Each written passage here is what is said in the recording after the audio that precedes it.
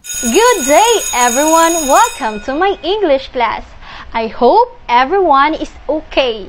In this lesson, we are going to learn the Tagalog translation of the word aesthetic.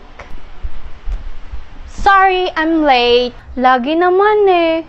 Che, tumigil ka nga. Anong ginagawa niyong dalawa? Naku, tatandang dalaga talaga ako sa inyo. Umayos nga kayo. Alam ko yung meaning ng aesthetic. Okay, then explain it.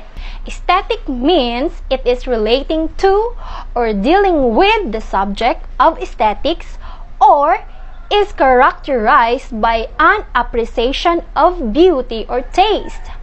According to Merriam-Webster, a particular taste for or approach to what is pleasing to the senses and especially sight. Ang galing!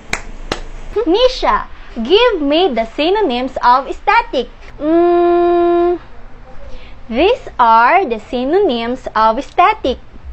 Attractive, beautiful, approach, style, and strategy. How about what is aesthetic in Tagalog?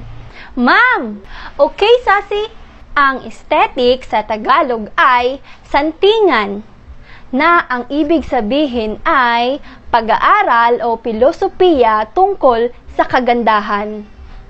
Kagandahan tulad ko, ay,